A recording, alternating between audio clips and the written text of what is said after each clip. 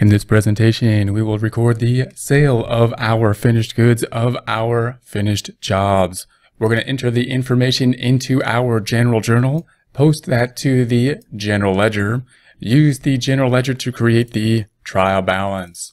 First, a word from our sponsor. Well, actually, these are just items that we picked from the YouTube Shopping Affiliate Program, but that's actually good for you, because these aren't things that were just given to us from some large corporation which we don't even use in exchange for us selling them to you. These are things that we actually researched, purchased, and use ourselves. Here we have a Western Digital WD Elements 20 terabyte USB 3.0 desktop external hard drive we use as part of our backup system, noting that if you lower the number of terabytes of storage, the price will lower dramatically as well. When you're thinking about a backup system, you're usually thinking about an online system or an external hard drive system like this, or ideally some combination between the two, giving you some redundancy. You can also work directly from an external hard drive like this, but there are some drawbacks to doing that. One being, if you use this as your primary drive you're working from, it's no longer a backup drive, and you're going to need a backup system, possibly another external hard drive and or some kind of cloud backup system. And if you're working on something that takes up a lot of short-term memory, a lot of RAM as you're working on it, such as video editing, the external hard drive can slow up the system. So you might want to come up with some kind of system where you download the project you're working on to your computer, to your C drive, or possibly to a solid state drive, which is a much more expensive external hard drive as you do the work. Once the work is done, then save the project to an external hard drive such as this. If you would like a commercial-free experience, consider subscribing to our website at accountinginstruction.com or accountinginstruction.thinkific.com, where we have many different courses. You can purchase one at a time or have a subscription model giving you access to all the courses which are well organized, have other resources like Excel files and PDF files to download, and no commercials. The trial balance in order: assets, liabilities, equity, income, and expenses. We are in balance, debits equaling the credits, debits minus the credits equaling 0. We currently have net income, just a loss at this time of the $380 in the cost of goods sold. So our goal this time is going to be to record the sale. So we finally have gone through this full process. We have the raw materials that we used to create the work in process, and then added the direct labor and the overhead to it as well. We then finished that, moved it to the finished goods, and now we're going to sell a couple of jobs. Finally, the jobs are done. Again, if they're custom guitars or if they're custom something, then we're selling the products at the end. If they're construction projects, then we're completing the construction project at this time, and we're recording the sale related to that. So we're going to say that the jobs that are completed and sold are 15 and 16. So let's go to our job cost sheet over here. We're going to go to the right and look at these two that have been sold. So these are all the jobs that we have, and they all consist of direct materials, labor, and overhead. And we're saying now that these three, the blue ones, have been completed. They're done. The green ones are not completed. The blue ones support what is in finished goods, meaning these accounts add up to this this number here, and that's going to be supported. That's going to be what's on the trial balance. So in other words, this trial balance account in finished goods is supported not only by the finished goods GL, but by the jobs that have been completed. And then this number here are all the ones that are uncompleted, these two, and that is also supported on the trial balance by this number. So in other words, this work in process is supported by the work in process GL and the jobs. What we're saying now is that some of these have been sold, and these are the three kind of forms that we can have in a job. They can either be open, we're work in process, they can be closed, finished goods, or they could be sold. I'm going to say they're shipped, they're gone, and that means that they should have gone through cost of goods sold. And we can't really track them like a balance sheet account because the income statement accounts roll into retained earnings. They're temporary. So we're saying this time that 2 of these jobs are finished. These 2 have been finished. So I'm going to make this account then yellow. So what I'm going to do is unblue this one by highlighting these 2. I want to format paint this. So I'm going to highlight these, go to the paintbrush, home tab, format painter, and then paintbrush that. And then I'm going to make this one yellow. I'm going to make, the shifting, I'm going to make it yellow. So right click and make it yellow. So the yellows are going to be the shipped one. And of course it's on the shipped column. And then I'm going to do the same thing down here. So I'm going to highlight this whole thing, home tab, format paint, and highlight this whole thing. So now this one has been shipped. So we're saying that these 2 then are the ones that are being sold, job 15 and 16. Here's the total for them. So I'm going to say this one, holding down control, and this one add up to 6,610. So from a journal entry standpoint, we need to take 6,610 out of finished goods and record it into cost of goods sold. So that's what we're going to do. Now I'm going to scroll all the way back to the left. Now when we think of this sales journal entry, after doing all this stuff of tracking the cost, we kind of forget what the sales journal entry is after a while because we haven't really thought about the sales for a while. So we've been tracking the cost.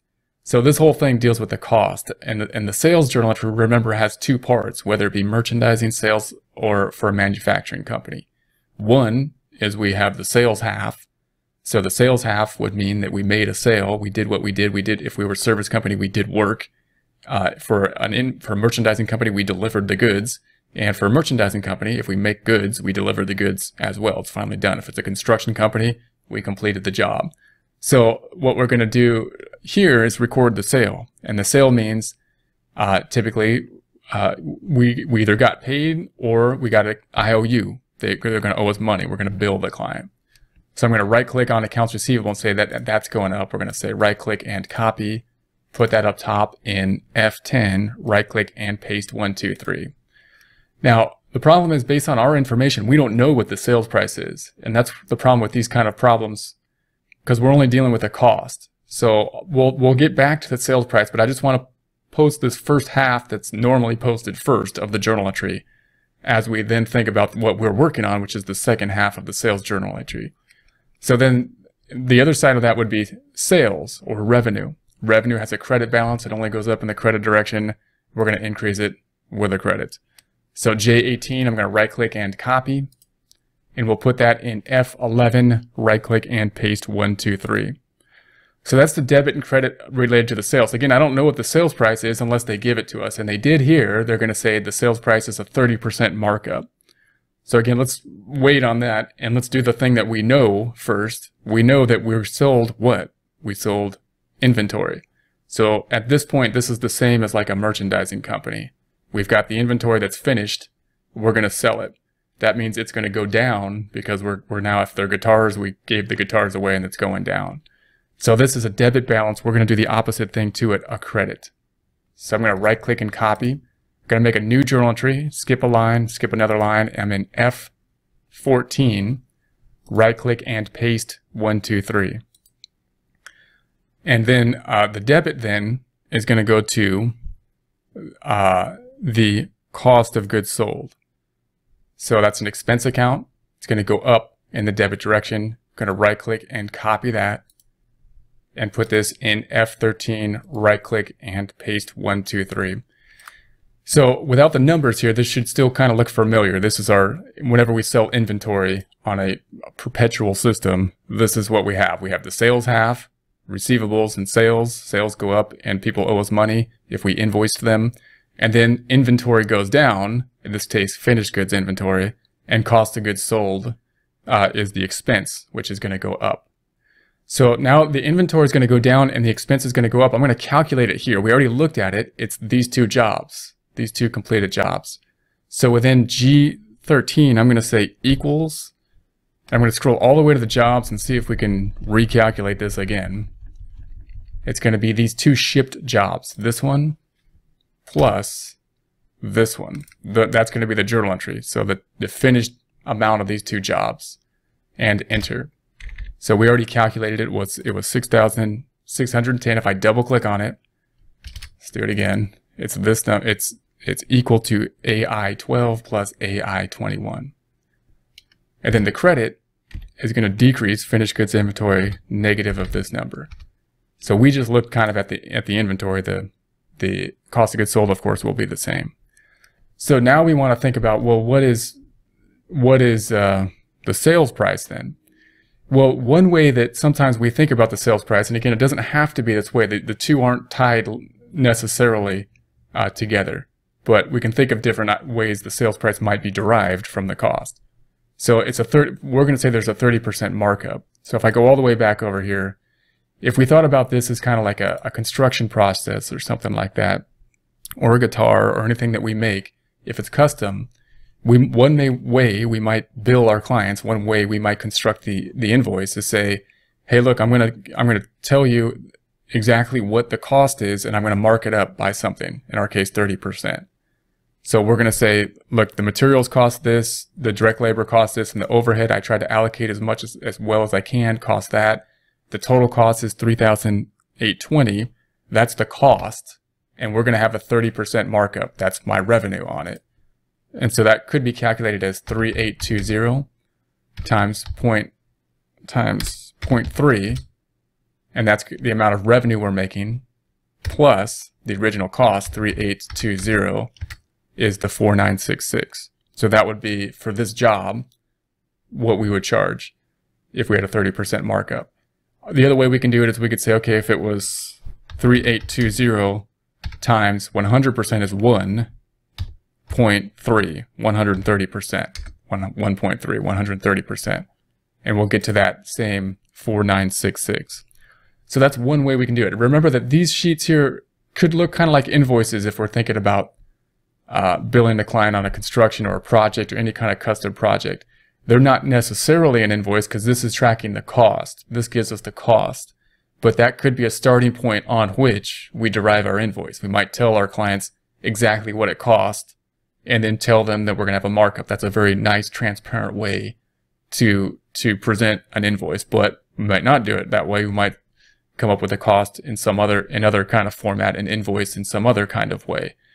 But a construction job, often the invoice will be similar to this, and many kind of custom jobs, you might use the actual costs as the jobs and then mark it up and I think that's as transparent as you can be to basically do that. So if we did that for both of them, then we'd say, well, the two jobs add up to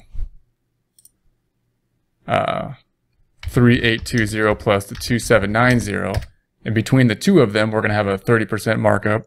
So times 1.3, 130%, is the 8593. So that's what we're going to have. So another way we can look at it is if we highlight this number and this number, 6610, that of course I'm going to scroll all the way to the left, scrolling all the way to the left is this number. So I can just take that number, multiply it times a 30% markup. So let's do that here. I'll be in G10 equals this 6610 times 1.3, a 30% markup. So then the sales is going to be 8593. That's what we're going to invoice the client for in a credit of the same. So again, this whole problem, whenever you work these problems, we're always focused on inventory. And then this number kind of gets lost, even though that's usually the main thing we focus on when we sell merchandise and any kind of merchandise in manufacturing or non-manufacturing. But it gets lost when we spend the whole time period focusing on tracking the costs. So and it could be derived from the cost, but it doesn't necessarily have to. All right, so let's post this out now. So here's going to be our journal entry. And again, this journal entry, I'm going to make it green just so we can focus on one at a time. So I'll right click on it, make it green. Let's make it that green. So now I know which one I'm working on so I don't get mixed up. All right, so now we're going to post this out. And these two should look familiar now because this is our normal kind of journal entries. The new thing is, where do we get the numbers from the job cost sheets? All right, here's the accounts receivable. Here's accounts receivable, our second favorite account. It's our second account on the GL. Here it is in 019. We're going to say equals, point to that 8593. The 180 goes up by 8593 to 188,593. That then can be found on the trial balance. We're out of balance by the 8593. Then we're going to go to sales. That's going to be way down here on the income statement. Same order on the general ledger. So I'm going to go all the way to the right. So we're going to go to the right. Here's sales. It's going to be on the credit side. So I'm in AB 13. AB 13 equals, I'm going to scroll all the way to the left, and I'm going to pick up that green one we're working on, the sales item, and enter. So it goes from 0 up in the credit direction by 8,593 to 8,593. And now I'm going to, and that number, of course, is found on the trial balance. And that brings up net income. So we're back in balance.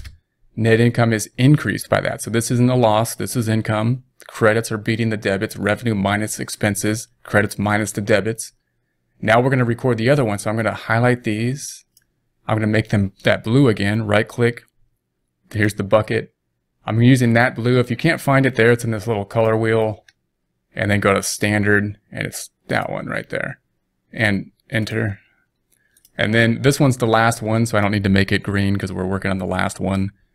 And then here's the cost of goods sold. So that's the first one we'll record. Cost of goods sold, last account, second to last account. So we're going to go all the way to the right.